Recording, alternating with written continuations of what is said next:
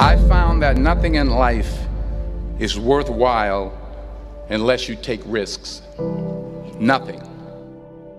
Nelson Mandela said, "There is no passion to be found playing small and settling for a life that's less than the one you're capable of living." Now, I'm sure in your experiences in school and applying to college and picking your major and deciding what you want to do with life, I'm sure people have told you to make sure you have something to fall back on. Make sure you got something to fall back on, honey. But I never understood that concept, having something to fall back on. If I'm going to fall, I don't want to fall back on anything. I want to fall forward. I figure at least this way I'll see what I'm going to hit. Without consistency, you'll never finish. So do what you feel passionate about. Take chances.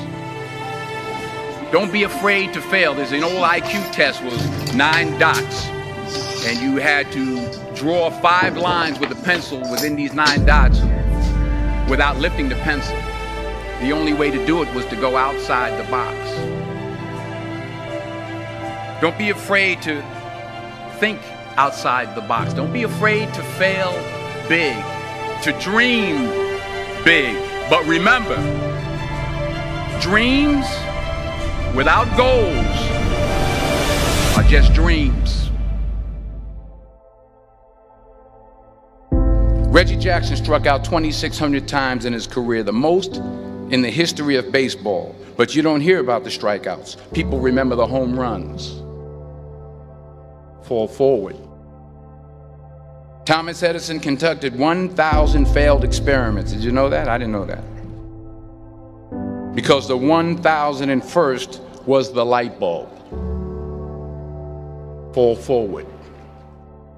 Every failed experiment is one step closer to success. You've got to take risks, and I'm sure you've probably heard that before, but I want to talk to you about why that's so important. You will fail at some point in your life. Accept it. You will lose. You will embarrass yourself. You will suck at something. There's no doubt about it. And I know that's probably not a traditional message for a graduation ceremony, but hey, I'm telling you, embrace it, because it's inevitable.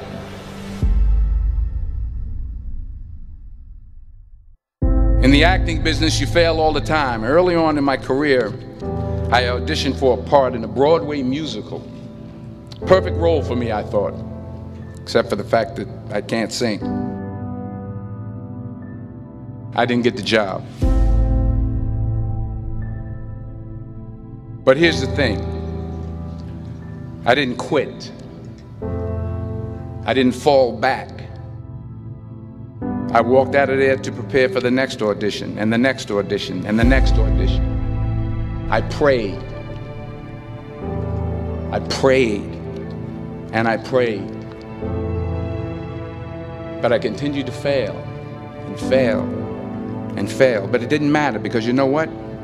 There's an old saying, you hang around the barbershop long enough, sooner or later you're going to get a haircut.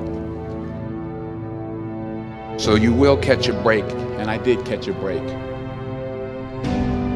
Last year, I did a play called Fences on Broadway. But here's the kicker. It was at the Court Theater. It was at the same theater that I failed that first audition 30 years prior.